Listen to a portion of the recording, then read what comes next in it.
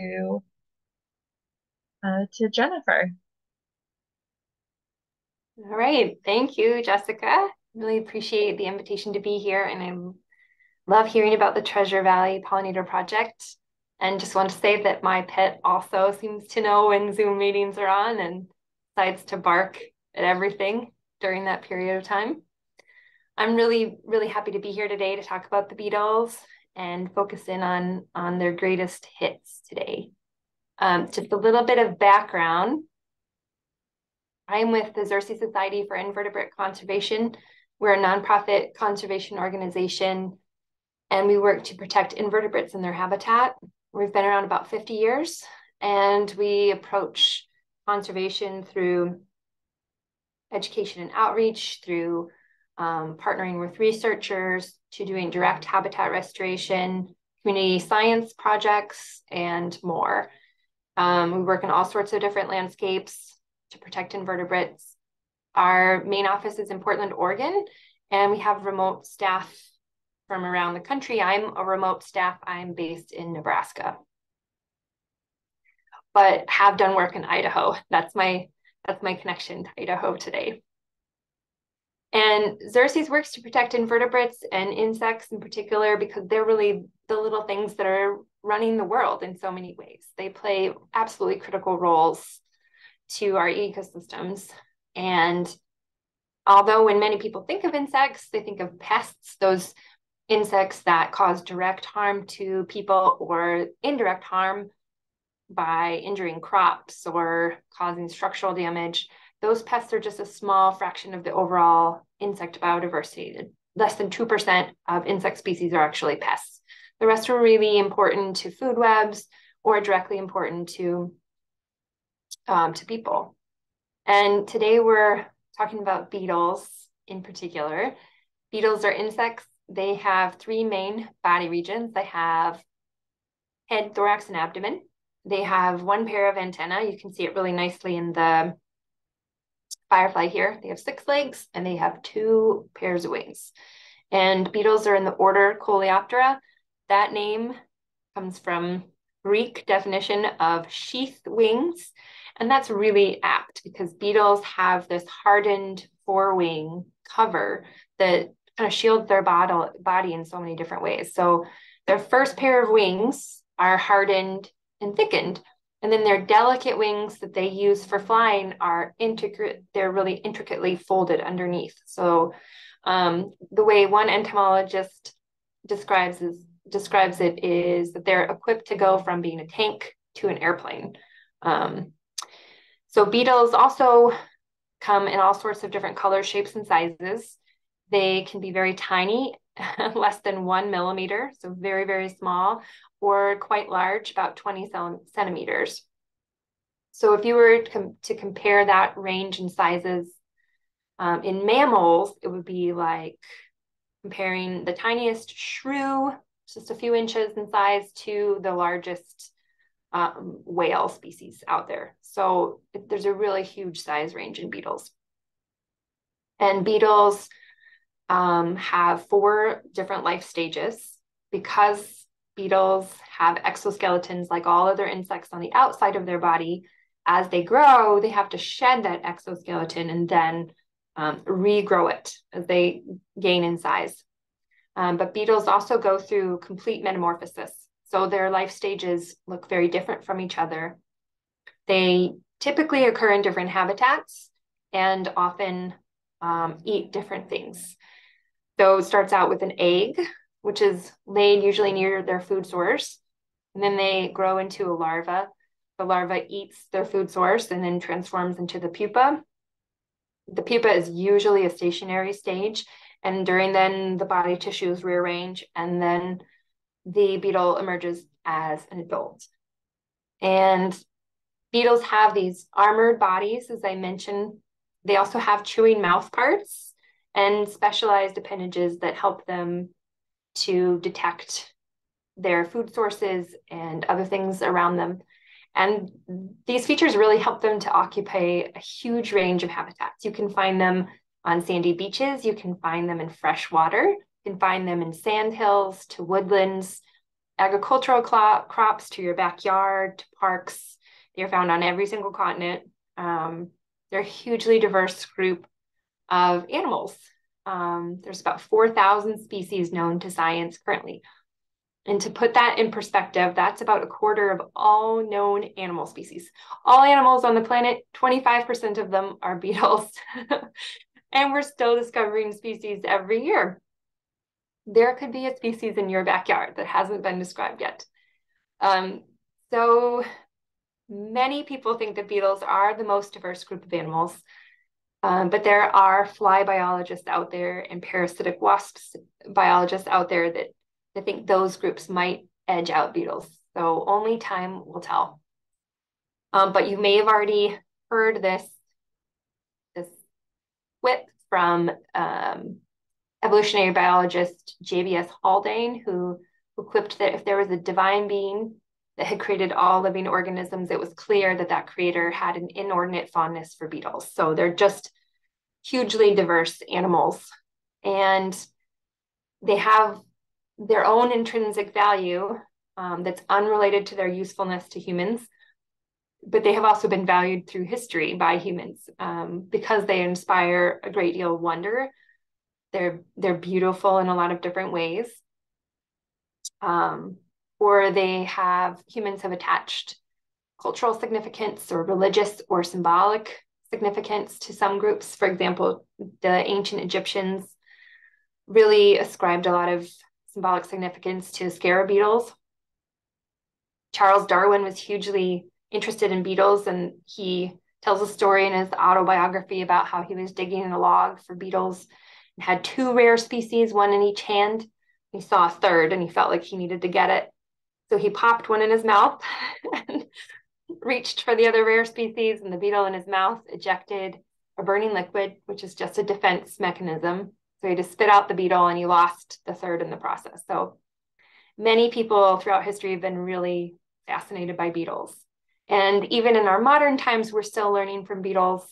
Firefly lanterns, for example, have inspired improvements in LED lights, and beetle exoskeletons are inspiring structural engineers. So they've really been impactful to humans throughout history. But I'm focusing in today on their ecological roles. They play important roles in ecosystems as herbivores, predators, pollinators, and decomposers. I'm going to start with the herbivores. These are beetles that eat plants and all sorts of different plant materials. Some beetles are host specific, so they feed on just a single species of plant or closely related plants, and others are much more broad and feed across plant families. But feeding by herbivores helps to keep plants in check and becoming overabundant in plant communities. And in turn, beetles are important food sources for wildlife. So in this picture, you can see a beetle larva that's being fed to a young bird. And 89% of birds rely on insects to feed their young. It's a really important food source. And not just for birds, but also other arthropods, amphibians, and mammals eat beetles regularly. So some of the herbivores that I'm going to talk about today are three main groups of herbivores, and the first are weevils. Weevils is a very diverse group of beetles. There's about 60,000 species worldwide. That's more species of weevils on the planet than there are vertebrates. So it's really hard to conceive. And weevils are really easy to recognize because they have this long, elongated snout that you can see. And at the very end of the snout are their mandibles, those chewing appendages that they use. And weevils have the ability to bore into hard surfaces like nuts and seeds and fruits and other plant parts and roots sometimes, so they can get to the softer tissues. So the adults eat through some of those hard tissues, and then their larvae develop inside plants, typically in the roots and shoots. And some weevils can be really serious pests of fiber and food. The boll weevil, for example, which feeds on buds of cotton, is a historically damaging species that's been responsible for a lot of pesticide use. But the majority of weevils are really innocuous. Some actually eat noxious weeds. So they are notorious, but also many of them innocent. Leaf beetles.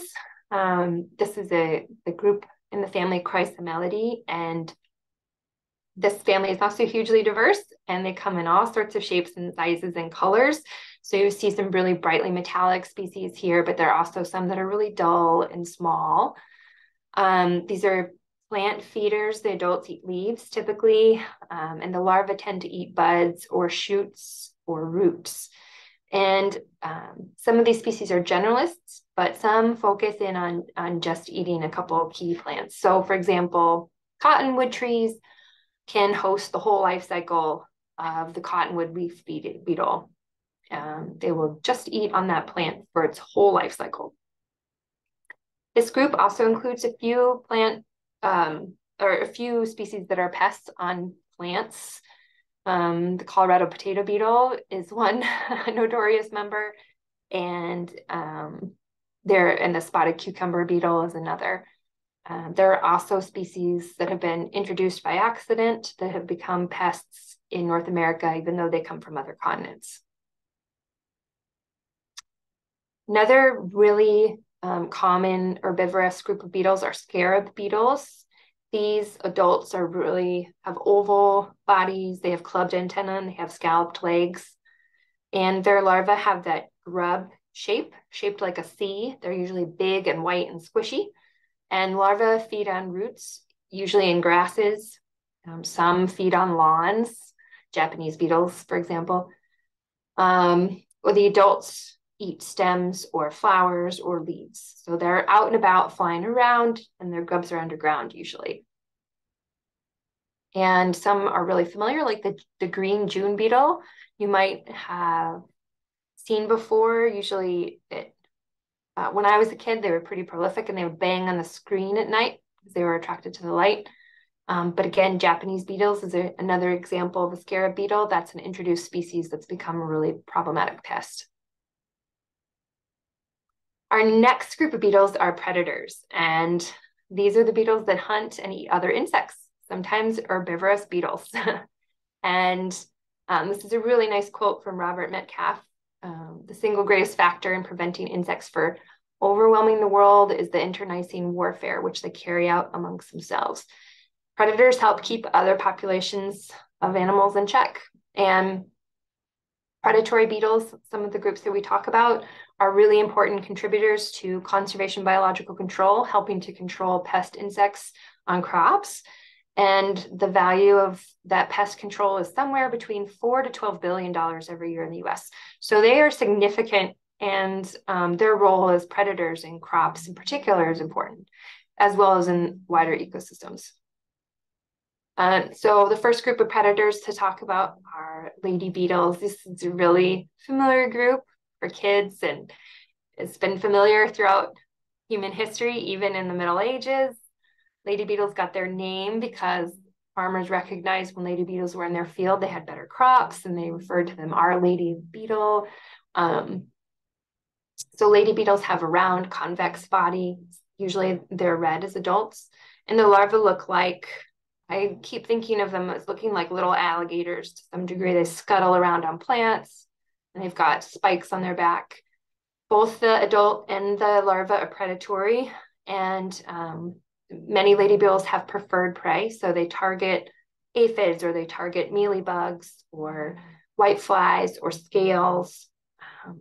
And the females lay their eggs amongst their prey. So if there's an aphid colony, for example, the female adult just gets right in there and lays her eggs in there. So when they hatch, the larvae are right, they can just go nuts with their food source. The adult females also eat pollen or drink nectar, and pollen in particular is an important protein source that helps her develop eggs. So they need habitat that's in addition to prey. They can't necessarily rely on a crop for just pest sources alone. They need flowering plant habitat because that will provide them with the protein they need to be able to reproduce. And they also overwinter as adults in protected places, so under vegetation or leaf litter. So some form of permanent habitat is important for this group. That's also true for soldier beetles. This is another group that contributes to crop pest control. The larvae are predatory also. There, you can see the picture of them there eating insect eggs, and they will eat small insects, but they will also eat other large invertebrates like snails and slugs. The adults have leathery wing covers, so rather than being really hard, they're more leathery and soft, and are oftentimes found on flowers because they also drink nectar or sometimes eat pollen as well. And soldier beetles resemble this next group too, fireflies. Fireflies also have a leathery wing cover as adults. The main difference between these and soldier beetles on site is that fireflies have luminescent organs that they use to attract their mates by flashing patterns. The larvae also have luminescent organs and segments, and the larvae are the predatory life stage. They're exceptionally good hunters. They're found in the soil and under leaf litter, sometimes under bark. They will search earthworm burrows. They will follow the slime trails left by slugs. They're really good at tracking down prey. And of course, I mentioned that their fireflies are really best known for their bioluminescent flashes that they use for courtship displays.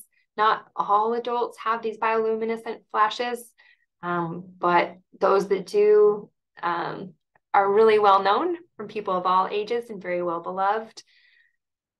It's a very charismatic group. Another group of predators are tiger beetles.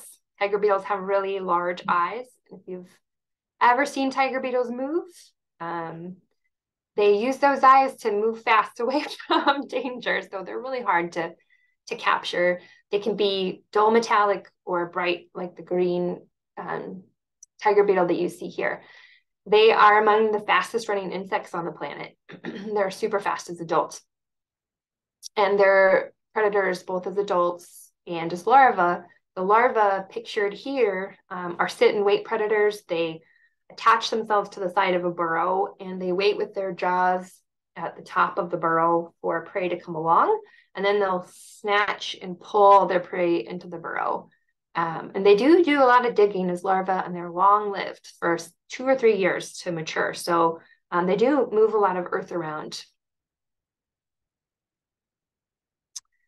Our next predator group are ground beetles. These are beetles that are pretty dull in color. They're usually brown or black, and they have ridged wing covers. They live in the soil as larvae, usually in leaf litters, and then the adults can be found hunting in the soil or hunting on plants. And they have a huge variety of prey. They'll eat caterpillars, they'll eat herbivorous beetles, they'll eat grasshoppers, they'll eat slugs, snails, and more. So they're a really important group of predators and can be really important in crop pest control. And some also eat weed seeds and detritus also. They play a number of important ecological roles. And this group overwinters in grass clumps. So while they don't really rely on pollen and nectar as an alternative food source, they do need some sort of permanent habitat aside from a crop field so that they can survive through the winter. Rove beetles live everywhere that ground beetles do, really, and respond to similar conservation measures. Rove beetles have very similar prey also. These beetles are a little bit more careful. I think they run a little bit more fast. They're a little bit more aware than ground beetles. So you'll often see them raising the tip of the abdomen as they run. And they are pretty easily to recognize too, because they have really short wing covers. So you can often see their flying wings stick out from behind, and you can see the end of their abdomen stick out too. And some will live deeper in the soil and eat and scavenge and eat dead plant material or animal material. So this is another very diverse group with a number of ecological roles. And the last group of predators I wanted to mention were the aquatic beetles. These are beetles that live their whole lives in the water, in fresh water, that is. So you can find them in ponds or lakes or rivers or streams. They have these oval bodies that are really streamlined, and they are really fast swimmers. Again, can be hard to catch. Most are predatory, eating aquatic insects or aquatic invertebrates. And you can see in the picture there, the bubble coming off the back end. These beetles breathe air, so they come to the surface, they grab a bubble of air and they store it usually under their wings. They trap it so that they can use that air to breathe over time and then pop back up to the surface when they need to. All right, I'm now going to touch on decomposers. These are beetles that can consume dead plant material or animal tissues. There's also a huge group of beetles that feed or live in fungi, which I'm not touching on today as much, but this group of beetles are really important for decomposition. They break down tissues and consume tissues that lead to the recycling of nutrients in ecosystems, and their work helps to facilitate bacteria and other microorganisms that further break down tissues. So this is in a group of beetles that are important to soil health in particular. And the first group I wanted to mention are dung beetles. These are also in the family Scarabidae, so they're scarab beetles. They have that oval body, they have scalloped legs, clubbed antenna, and their larvae are also C-shaped, but rather than feeding on plant roots, they live within dung and feed on dung and break it down. Beetles are really good at finding dung straight away, and they're really important at removing dung. In fact, they're absolutely critical on rangelands for improving the palatability of forage plants for cattle. They also reduce parasitic flies that are harmful to livestock, like screwworm or hornworm. Those are flies that develop in dung. So by removing dung beetles limit those parasitic flies populations. They also disrupt the feeding cycle of flies that carry E. coli, so that reduces foodborne pathogen spread on farms as well. So altogether, they play a really important ecological role in agricultural systems. It's really worth millions and millions of dollars by breaking down dung. And there are 3 different strategies that dung beetles use for breaking down dung. 3 different ways they lay eggs in dung. The first way is just to lay eggs wherever the dung lays, and usually those dung beetle larvae develop pretty fast and try to eat as much dung as they can before other things come in to eat the dung. There are also dung beetles that dig a tunnel underneath the dung pat and then pull the dung down to feed their larvae over time within a nest.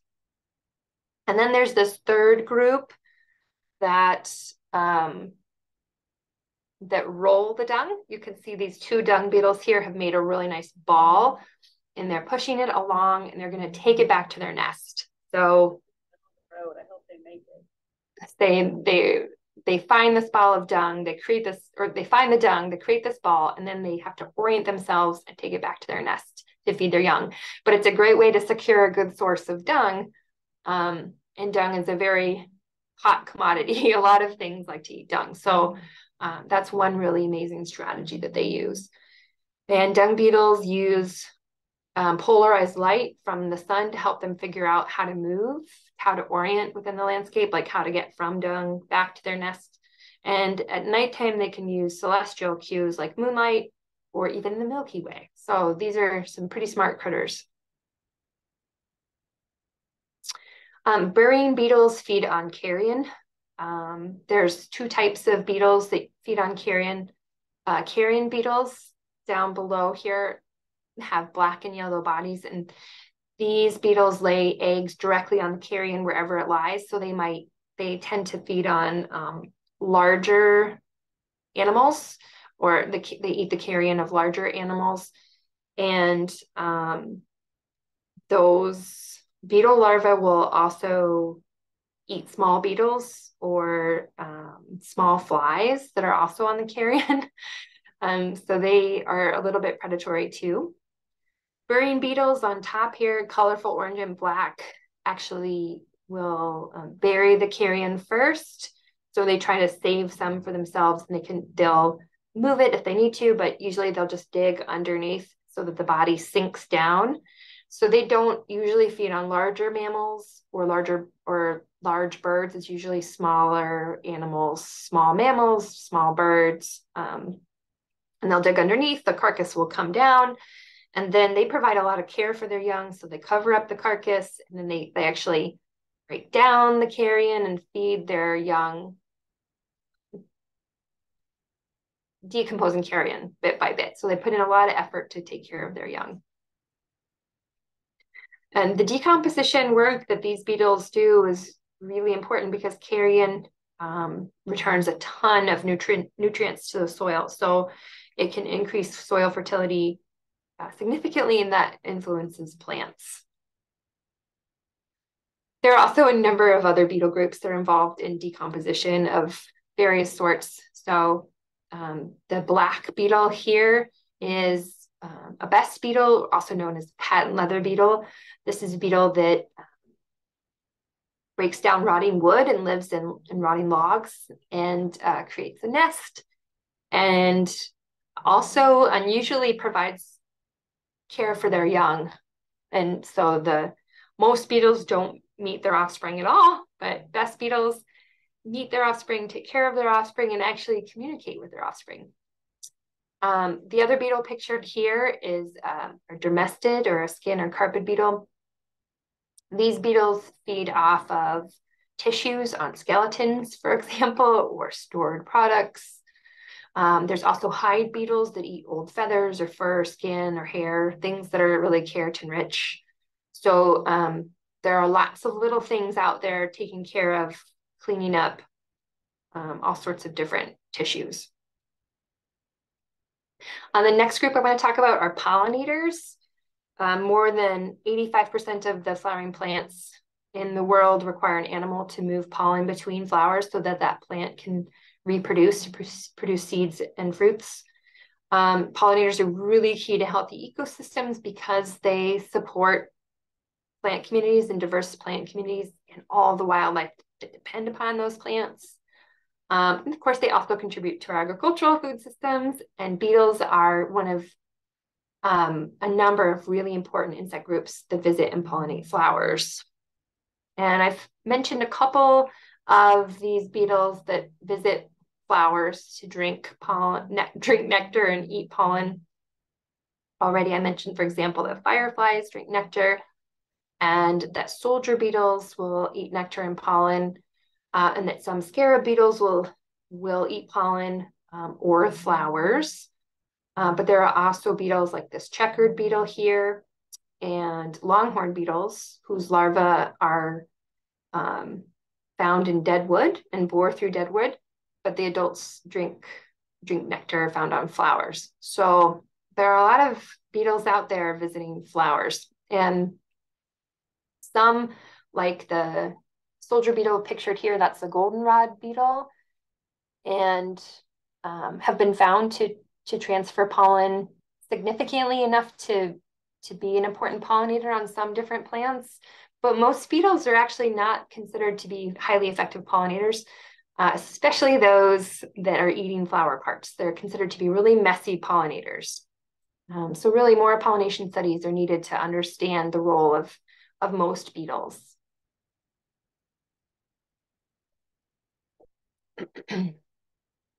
So this is the last 5 to 10 years have been really producing important research that's demonstrating that a lot of different terrestrial and aquatic insect populations are experiencing some declines, not just in North America, but around the world.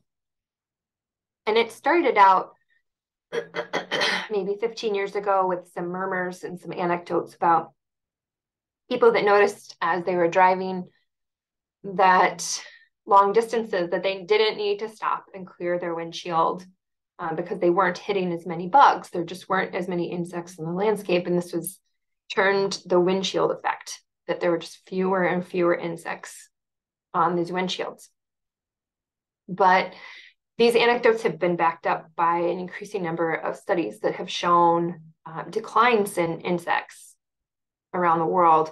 For example, there was a study from protected natural areas in Germany that had sampled multiple times over the course of 30 years and had found that over the course of 30 years, insect biomass had declined by 70%. So a huge, huge difference in biomass. And we don't have as much data for beetles, for example. It's suspected that about a third of tiger beetle species are sufficiently rare enough to be considered threatened or endangered under the Endangered Species Act. And it's suspected that fireflies are experiencing some declines, as well as native lady beetle species. But the data is pretty patchy because most insects are not carefully monitored. But where studies occur, data points to a rapid ongoing decline of insect populations around the world. And we definitely need greater investment in science and understanding these trends. But it's also our belief that the severity of these declines means that we need to take action now to support insects. Some of the drivers of insect declines are land use changes, so loss of habitat due to suburban development or agricultural intensification. Certainly invasive plant species are changing habitat quality for a lot of different insects. Invasive plants just don't host as many native insects. Climate change is exacerbating all these factors. Pesticide use is harmful to non-target insects. So a lot of our spaces are really becoming less and less welcoming to insects, beneficial insects. So where do we go from here? Well, there's a growing body of research that really shows the connection between habitat and insect communities. Habitat is really key to restoring insect diversity. If you build it, insects will come. Habitat can help bring back species of beetles and biomass and abundance, and it can help them be more resilient in the face of climate change and also more resilient in the face of some other pressures like insecticides. So it's really important to conserve the existing habitat, existing natural areas, for example, but we also need to restore habitat in other landscapes, on farms, on roadsides, and utility corridors, parks, yards, basically all these places that we live and work. And habitat can occur at many different scales, but wherever you're working, whether it's with space on your balcony or whether you have acres and acres of farmland, there are three main components of habitat for beetles. They need sources of food. And as we just ran through, of course, those sources of food are very diverse, could be all sorts of different things. But they also need some place to shelter and overwinter. So protection in the upper soil layer, leaf litter, bunch grass, some sort of permanent habitat that isn't going to disappear between seasons. That's healthy habitat. Diverse plants, permanent habitat.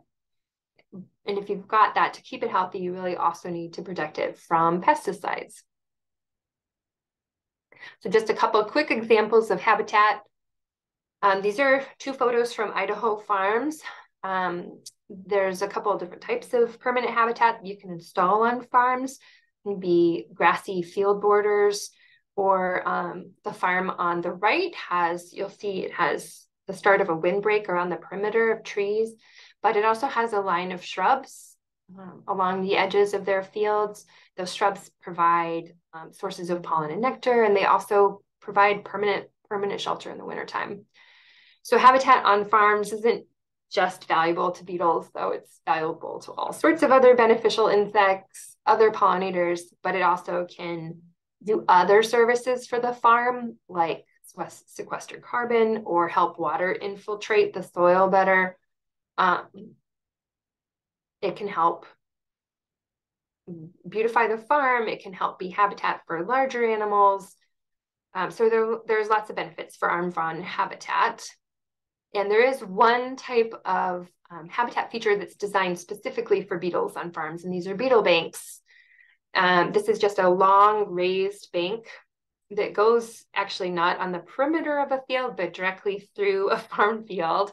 And it can be fairly narrow, 5, 10, 15 feet in width, and runs the length of the field. It can be slightly raised and planted with bunch grasses, native bunch grasses. And this is overwintering habitat for ground beetles, but also rove beetles and some other predatory species. And the idea is that ground beetles will move from the cropland into the beetle banks in the wintertime. And then in the spring, there's been studies that demonstrate that ground beetles are able to move quickly into the crop from the beetle bank, and means they can find and hunt for prey much quicker in the spring. And in some cases, the investment that you can put into this beetle bank can come back in the form of this crop pest control. But habitat can be useful in smaller scales at home too. This is a home in Boise also. This planting, the person who did this planting, she put a lot of thought and care into selecting plants that were water wise, recognizing that that's just really important in her part of Idaho. And she also selected plants that were attractive to pollinators and other species. So whatever the scale you're looking at, some important considerations for selecting plants to support beetles include prioritizing native plants, because that supports more species of native beetles. Some herbivorous beetles, you'll remember, only eat certain plants, so they need those species. You can also maximize plant diversity whenever possible, so have things blooming throughout the growing season. That can support species like lady beetles, which emerge in the spring as adults and are really hungry and need pollen and nectar early on to provide them with energy. And then also all the beetles that are around throughout the growing season. And then beetles also need other plants too. So shrubs and trees are really important, and grasses as well for overwintering and shelter. It's really important when you can to avoid double-flowered hybrids and cultivars. Those are often bred for showiness, and they might not produce pollen and nectar. So it's good to prioritize straight natives whenever you can over native cultivars. All right, so thinking about shelter, overwintering habitat for some beetles is in the soil. For example, ground beetles are impacted by tillage because their larvae can sometimes be found in the soil. So reducing tillage whenever possible is really helpful, or rotating tillage from field to field. So not every single area is tilled every single year if you're working in a cropland setting. Reducing or targeting your use of plastic mulch so that you're not covering the soil in a huge area. That's important as well. It can be important to leave the leaves. This is overwintering habitat for beetles that overwinter as adults, or for some larvae too. They live in that leaf litter layer, and that doesn't mean that you need to leave your leaves on your lawn. You can scoop them up and put them in small areas. So for example, underneath a tree or underneath shrubs. And that can be habitat for beetles, but also for butterflies, moths, and a lot of other beneficial species. You can also leave a log in your yard. Logs can be home to a lot of cool different beetles. And it doesn't mean that you have to leave it in a visible area. This is an example of a log that's hidden behind a garden, so you can't really see it from the street, but it is habitat for a lot of cool little critters. So once you've got this habitat, it's important to think about the repercussions that might impact it. And pesticides, particularly insecticides, have some repercussions for all the organisms beyond the pests. So a lot of insecticides are broad spectrum, They kill pests, but they also kill all sorts of other insects out in the landscape. And sometimes that can have unintended consequences. For beetles, for example, there are a lot of beetles that have longer life cycles. Ground beetles live several years, tiger beetles live several years. Some lady beetles only have one generation of growing season. So if they get killed or knocked back due to insecticides, their populations can take a long time to recover. So they can have longer lasting impacts on beneficial beetles than on pests, insecticides.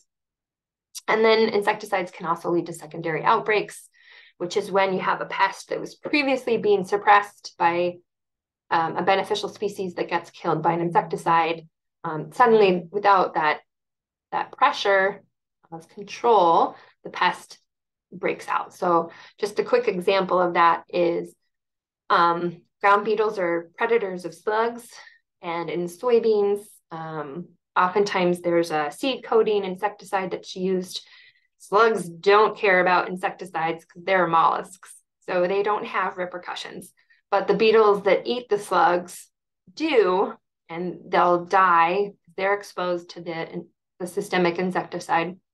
And when they die, then the slugs go wild. And suddenly, slugs became a problem when previously they weren't a problem. So using insecticides in the context of integrated pest management is really critical to applying them only when they're absolutely needed, because your pest population has reached this economic threshold.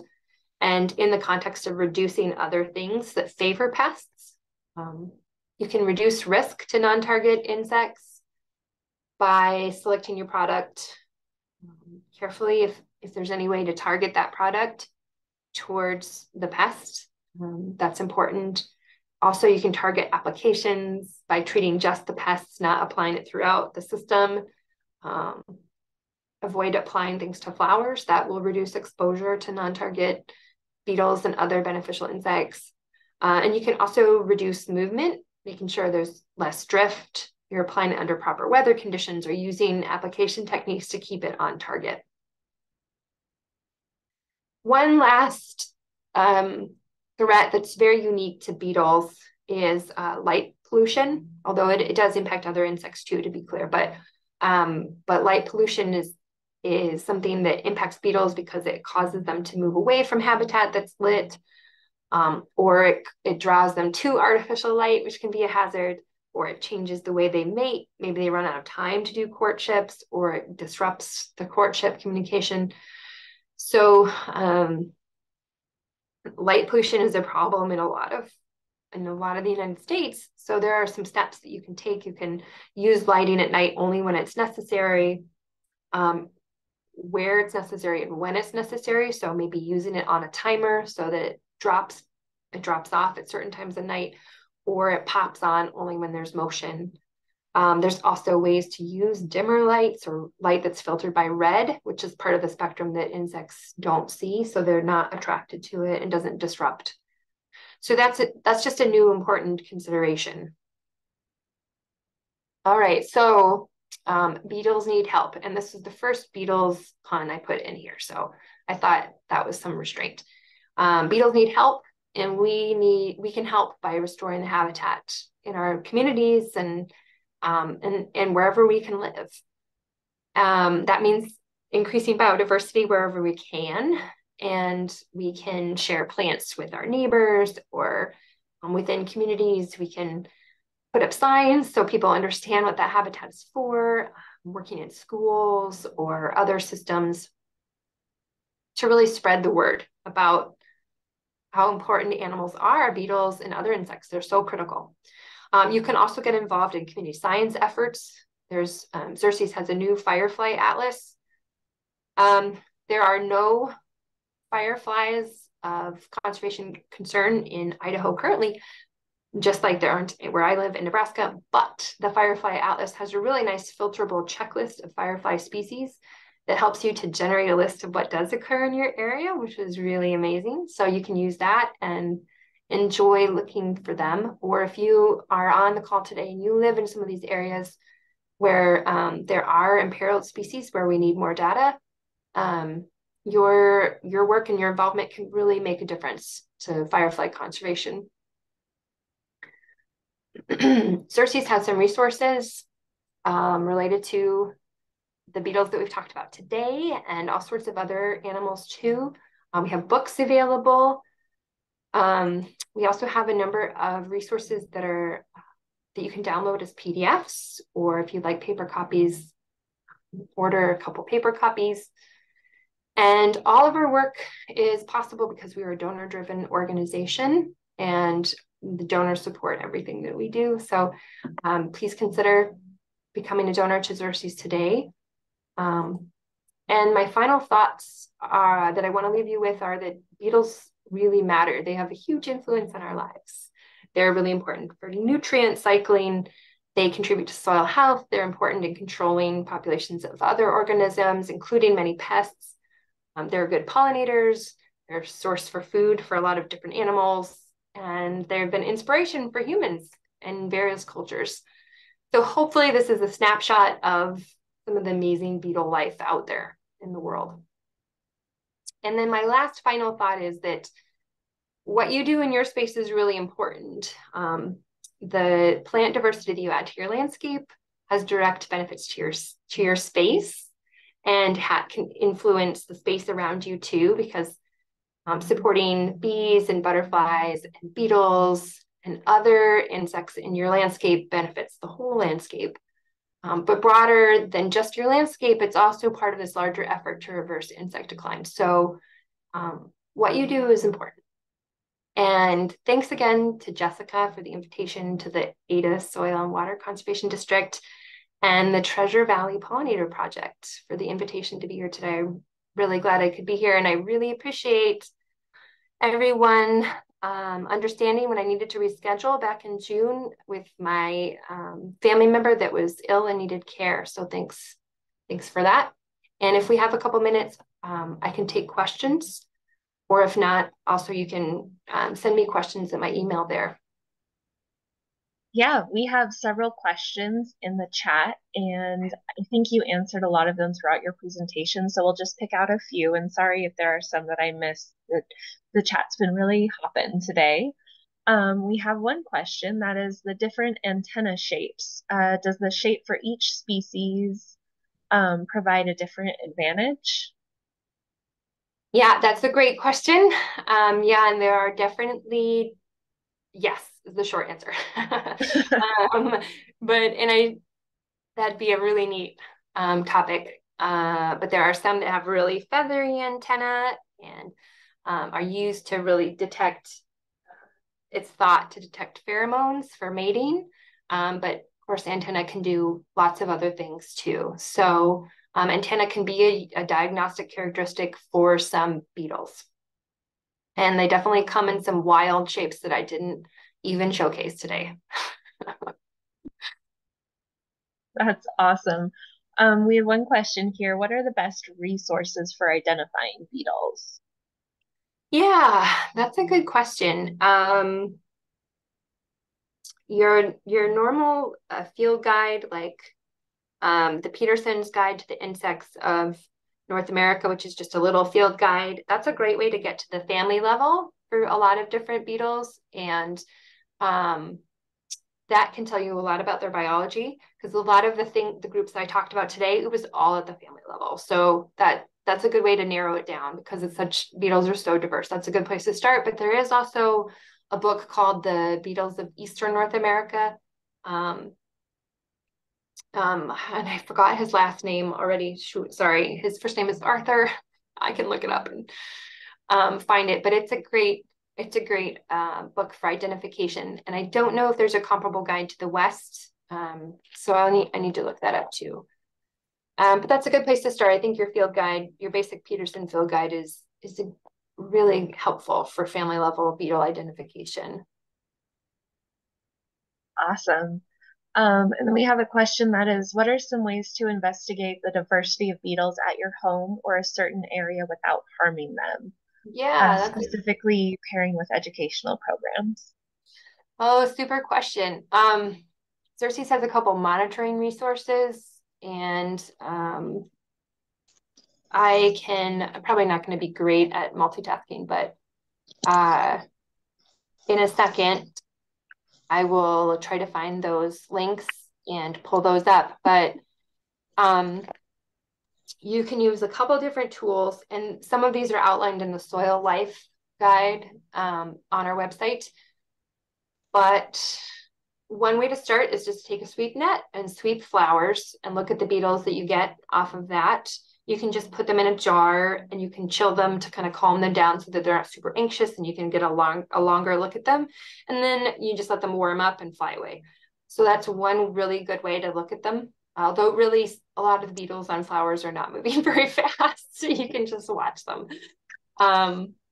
You can also dig in the soil, or you could create something that's called a pitfall trap, where you dig a hole in the ground and you stick a cup, like a plastic cup or a jar, so that you bury it so that the opening is at the soil level. So they're just fall in the trap. And some people make them permanent traps by putting alcohol in the bottom so you capture and kill, but you don't have to do that. You can just leave them out there and check them frequently to see what's in the bottom, because some of them can then fly out, of course. So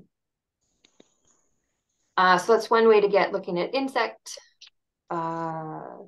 life that doesn't have to kill them. Or you can, for things that are on vegetation, you can put like a clipboard with a white piece of paper underneath foliage and shake the foliage onto the paper. And then again, have somebody with jars to help capture it all and chill it and then look at it. Awesome. One question, is rove beetle predatory? Yes, rove beetles are mostly predators, but there are also species of rove beetles that are decomposers, that are scavengers. So they have a wide range of palate. Awesome.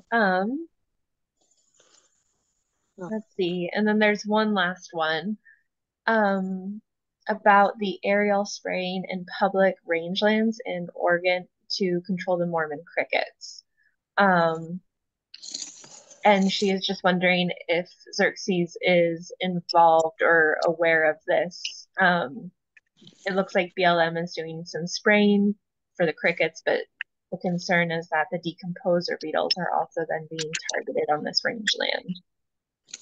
Yeah, I have a colleague, Sharon Salvaggio, who is working on aerial spraying. So I can refer you to her.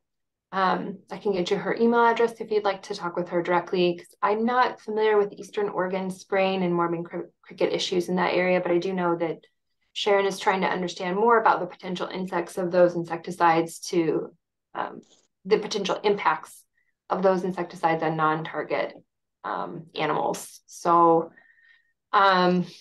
just a quick note about dung beetles too, that one thing that does impact dung beetles is the systemic insecticides that can be used to suppress pests of cattle. So sometimes they're poured onto the bodies of cattle, because screwworms are horrible for cattle. So they need some sort of protection, but the insecticide could then appear in the dung, and then it impacts dung beetles. So yeah, it can be a really complicated system, figuring out how to target some of these insecticides properly to the pests. It sounds like it. I think we are out of time for today. If there is a question that I missed, it sounds like you'll be able to follow up with Jennifer after the meeting. This will also be posted. We recorded the presentation and it should be up on our YouTube in a couple of weeks at least, and we will email that link out to everybody. And it also sounds like the Xerces Society has tons of great resources on their website. So I would highly recommend to visit their website, check them out, and then reach out to Jennifer if you're having a hard time finding what you need a connection to. And if anybody has questions about the Treasure Valley Pollinator Project, maybe how you can start one in your community, or just how to be involved with us, please feel free to reach out. We would love to help spread this anywhere we can. We really believe in supporting insect habitats since we see such a huge value in their contributions to soil health and plant health. And thank you guys so much for joining us today. We really appreciate all of your time. Thank you. Thank you.